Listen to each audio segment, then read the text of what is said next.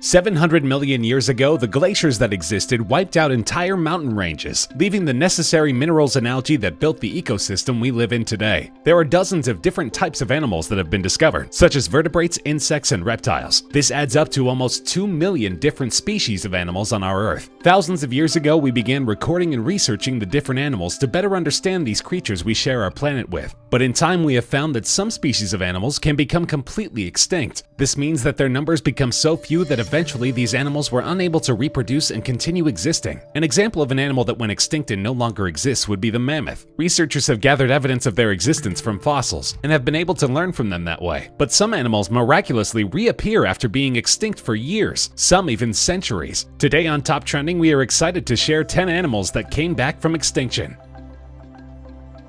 As mentioned before, we have learned from fossils about animals that existed millions of years ago. This also included everything we knew about coelacanths. Scientists found that several coelacanth species existed during the Cretaceous period. This means these fossils could have ranged anywhere from 145 million years ago to 66 million years ago. Due to the date of the fossils and the lack of sighting of these fish, scientists declared them extinct about 65 million years ago. That is, until one appeared in a trawling net in 1938. The first specimen was caught off the east coast of South Africa.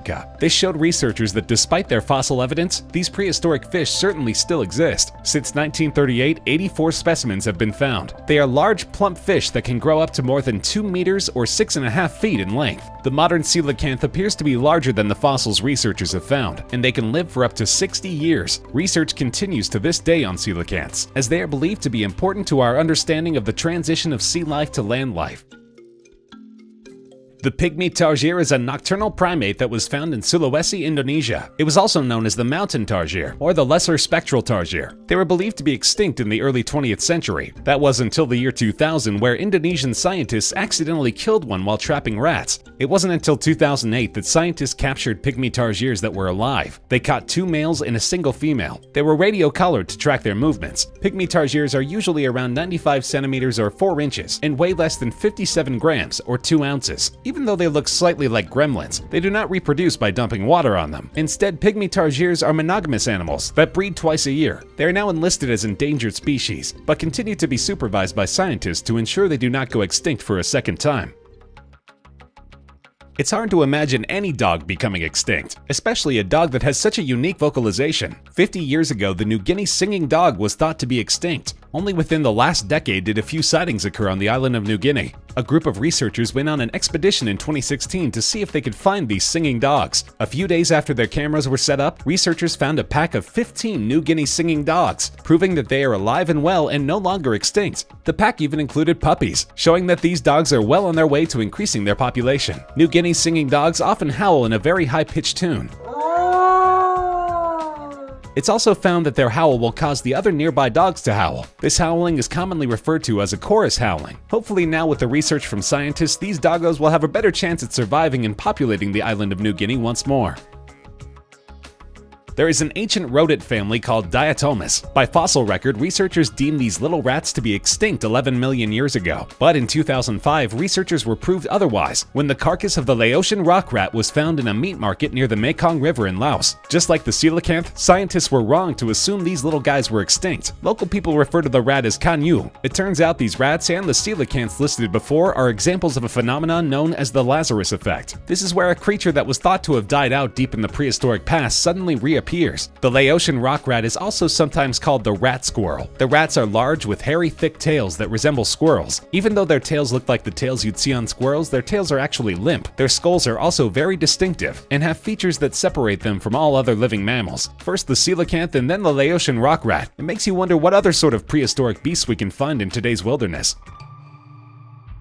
The Bermuda Petrel is a seabird that is commonly known in Bermuda as the cahao. The nickname is derived from its eerie cries. They are a nocturnal ground nesting type of bird, and Bermuda has adopted it as its national bird. For over 300 years, these birds were considered extinct until rediscovered in 1951. When originally found in 1951, there were 18 nesting pairs. Fast forward almost 75 years, and while we now know that they are not extinct, they do find themselves on the endangered species list. Initially, these birds were super abundant, but slowly disappeared due to habitat degradation and invasive animals. They are excellent flyers as they spend their first 4 to 5 5 years flying over the sea before coming back to the islands to nest. Another reason these cahao birds have had their numbers dwindle in the last several centuries is due to their breeding. They only have one breeding season, and females lay only one egg during that season. Not only that, but only 40 to 50% of the eggs successfully hatch. The cahaos mate for life and typically return to the same nest each year. Currently, researchers are increasing safe areas for the birds to nest on the islands and hope to increase the population so they are no longer considered endangered.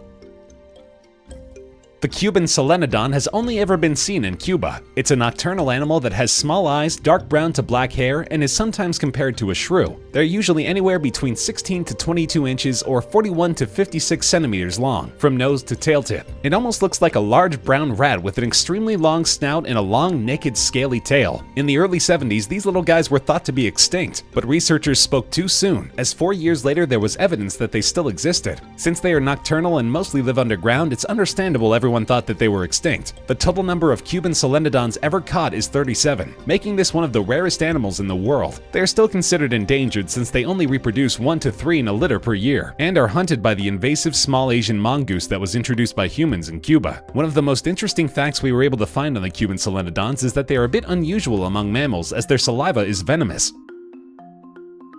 The South Island Takaha is one of the rare flightless birds left in New Zealand. 4 specimens were collected between 1849 and 1898, but after that they were thought to be extinct. That was until they were famously rediscovered in the Murchison Mountains in 1948. They have since been bred and translocated to 7 islands and several mainland sites in New Zealand. The South Island Takaha has deep blue feathers on the head, neck, and underparts. It has a huge bill that is bright red that gets paler toward the tip. These flightless birds used to make their nest in swamplands, but since those lands were turned into farmlands, they were forced to move into the greenlands. They are monogamous birds that typically only lay around 3 eggs. Because of this, researchers are incubating fertilized eggs and are attempting to bring the population back up to 500. As of October 2017, there were 347 Takaha accounted for. Hopefully within the next few years that goal will be met, and more of the Takaha will be released into the wild to begin reproducing their young back into their native land.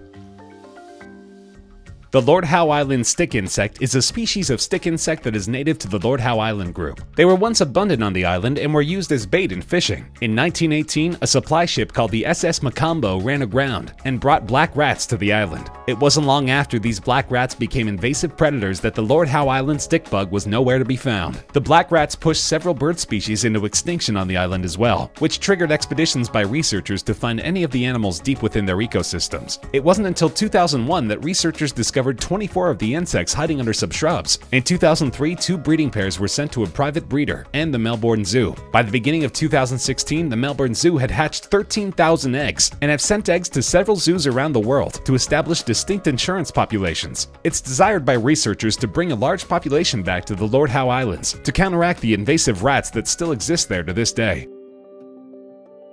The kangaroo rat has not been seen for over 30 years. In 1994, the Mexico government declared the animal extinct. That was until several weeks ago, when the rat was discovered along a narrow strip of Baja California's coast. 4 rats were captured for scientific purposes during routine surveys. These rats get their name for having strong hind legs. The animal is able to leap more than 6 feet at a time with the powerful muscles. The agricultural conversion has led to native habitats being destroyed for fields and hothouses for tomatoes and strawberries. This was the leading cause in the dramatic decrease in the San Quintin kangaroo rat's population. Researchers in San Diego, California are currently coming up with a plan to breed and conserve the San Quintin kangaroo rat, as they are still in danger of being completely extinct. In 1866, the crested gecko was discovered by a French zoologist named Alphonse Guicheneau. He was also credited for naming the species. For a full century and a half, the crested gecko was thought to be extinct, until it was rediscovered in 1994 during an expedition. New Caledonian crested geckos are the largest among the gecko species. Their length ranges from 8 to 10 inches, or 20 to 25 centimeters. One of the most distinctive features of these geckos are their hair-like projections above the eyes, which resemble eyelashes. This feature alone has given these geckos the nickname eyelash gecko. It's ironic because the eyelash gecko does not have eyelids. In fact, they use their long tongues to moisten their eyes and remove debris. So how did these guys go from being extinct to one of the most popular pets in the world? The export of wild crested geckos is now prohibited, but prior to that, people bought different specimens and started 2 different breeding lines in the United States and Europe. Now it's the most widely kept and bred species of gecko in the world.